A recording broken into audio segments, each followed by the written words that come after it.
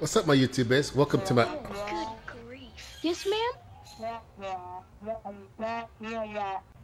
Today I'm going to show you how to get some use out of that sealer that you spent maybe 30-40 bucks on, maybe, and use it once or twice, and just sitting around without any purpose.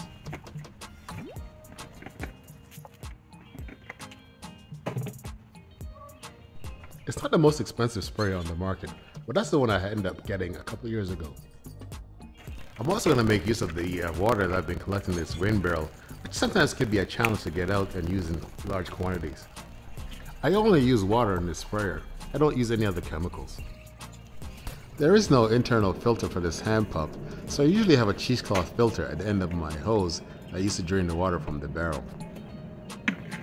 The filter will help to keep small particles from clogging up your sprayer.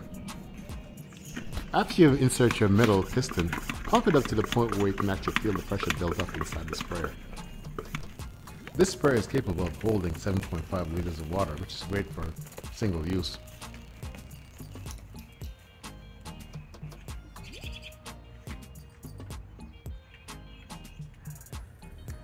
Just lock the spray nozzle in place. Just extend the hand pump to its highest level and attach a sprayer.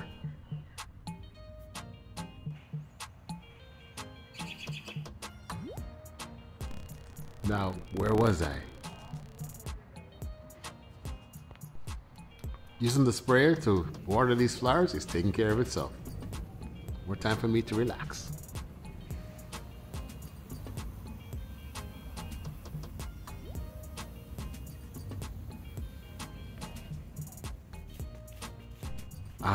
More flowers to water. Gotta switch it up.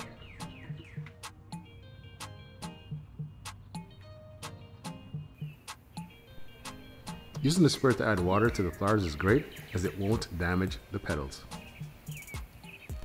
I will also use the sprayer on the vegetable garden once we get deeper into the summer.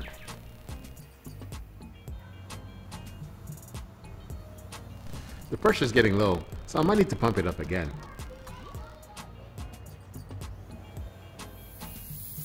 So there you go, folks, just having some fun with the sprayer and getting some additional value out of it.